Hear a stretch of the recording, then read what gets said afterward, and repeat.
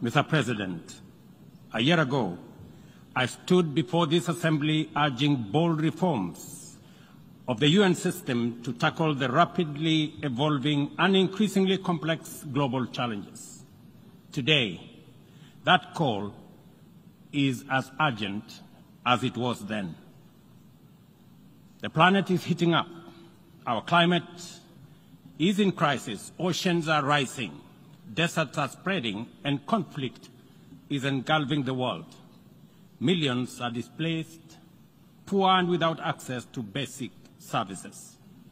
Unfortunately, our multilateral system has proven inadequate in addressing crises such as climate change, inequality, and debt, and it continues to falter in providing any, let alone timely solutions.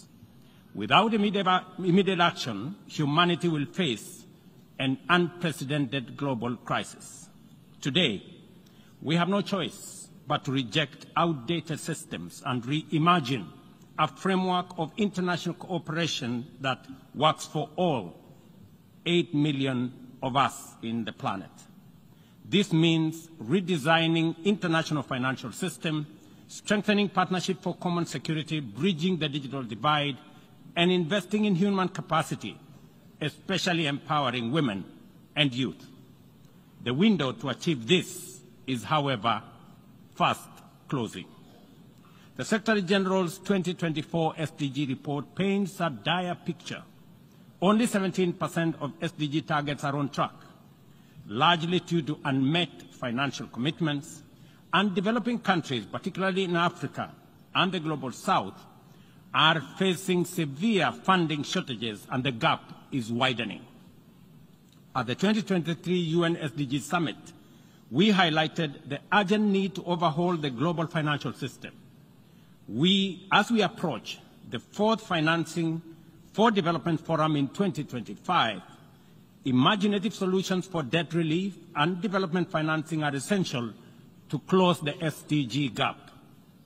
We must address the historical injustice of Africa's lack of permanent representation on the UN Security Council as a matter of justice in the ongoing UN reforms.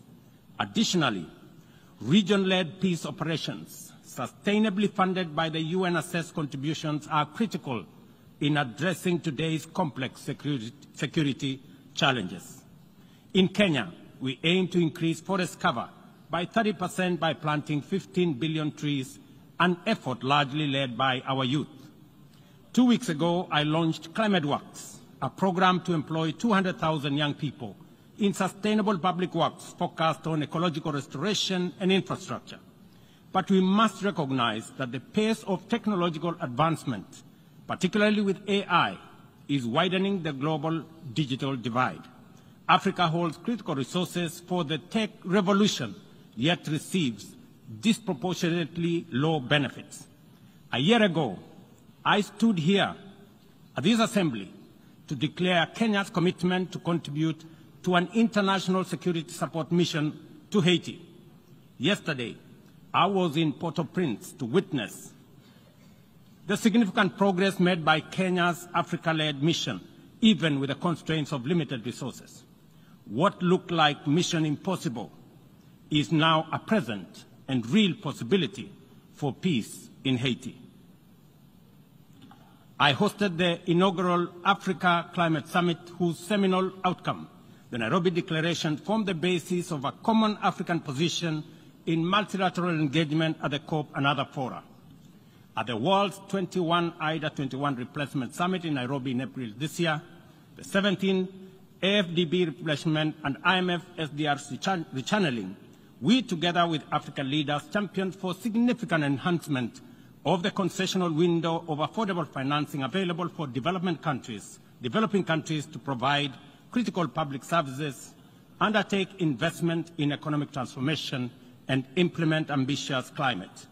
On the basis of this progress, we have achieved under our current inadequate multilateral institutional framework, I am optimistic about what we can achieve under a radically reconfigured multilateral institutional framework. This is why reforms are an urgent necessity that we cannot delay. The Pact of the Future has been developed through intense negotiations, sustained discourse between members. I take this opportunity.